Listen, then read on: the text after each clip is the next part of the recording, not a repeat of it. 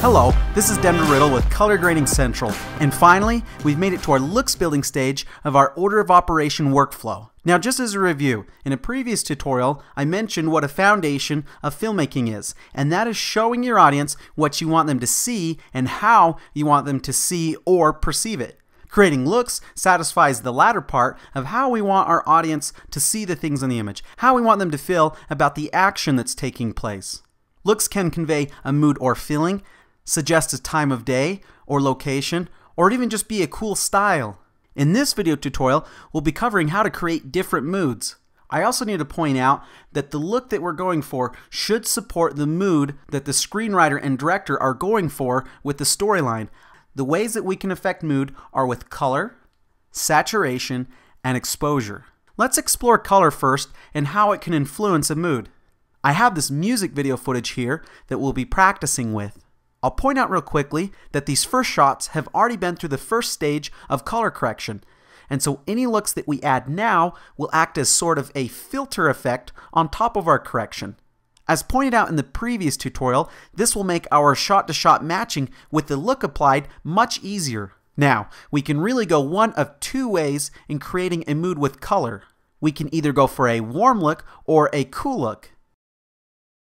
To make a broad generalization, warm colors like red, orange, yellow, and some magentas create a warm, soothing feeling or a flashback.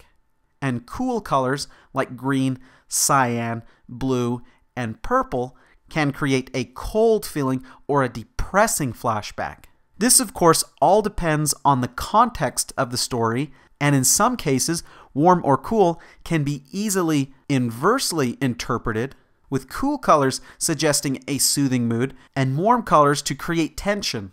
As you've noticed, I've demonstrated the different colors with the global control, and it's the easiest way to quickly create a warm or cool look. But if we want to keep our shadows clean, we can create the look with the midtones and highlights.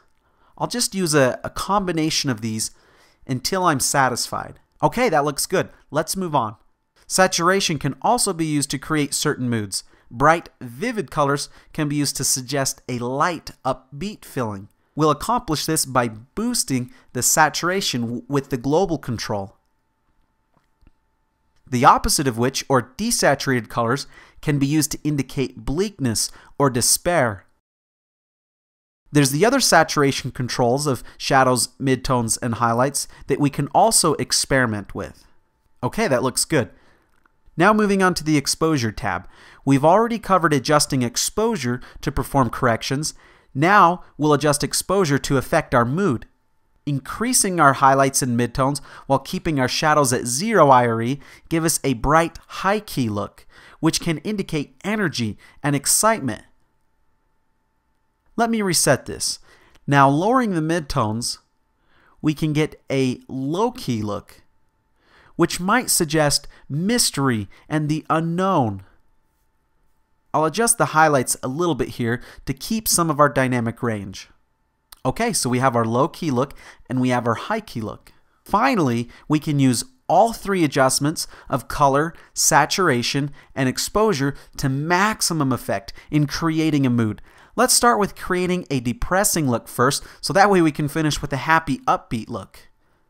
I'll start by creating a cool color cast by pushing blue into the shot. Next, in the saturation tab, I'm going to lower the saturation, not to get too close to black and white, but to give it a drained, lifeless look. And finally, I will adjust the exposure till we start to get a low-key look. I'll toggle this off and then back on so you can see the difference. Pretty depressing, isn't it? Okay, now on to our upbeat shot. I'll boost all three parameters towards a happy look by adding some warmth in the color tab, boost the saturation in the saturation tab, and create a high key look in the exposure tab to increase the energy of the shot. Don't you just feel upbeat looking at this shot? Anyways, in conclusion, the way I hope this tutorial is helpful is for you to begin asking yourself, what kind of mood am I trying to create? What kind of look will support the emotion in the story? Once you've determined what this is, then grade accordingly using the techniques we've learned here.